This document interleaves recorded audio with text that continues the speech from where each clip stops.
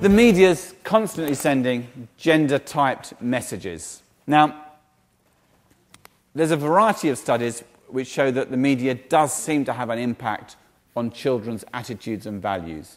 So those children who watch more TV tend to have more stereotypical notions of gender and tend to conform more to norms of gender and gender typing.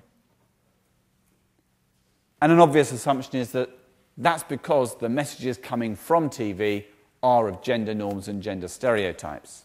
The same, incidentally, is true of engagement in any sort of video game or computer game.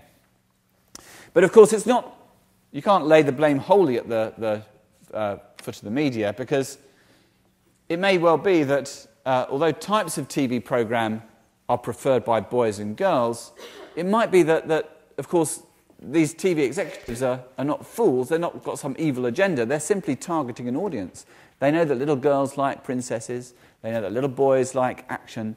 And they're simply pandering to those audiences. So it's a kind of vicious cycle, if you like, of gender stereotypes. This is the way the world is. This is these stereotypes, and we're going to just put them out there because no kid's going to want to watch a programme about this girl or a girl who's not engaging in gender stereotypical activities.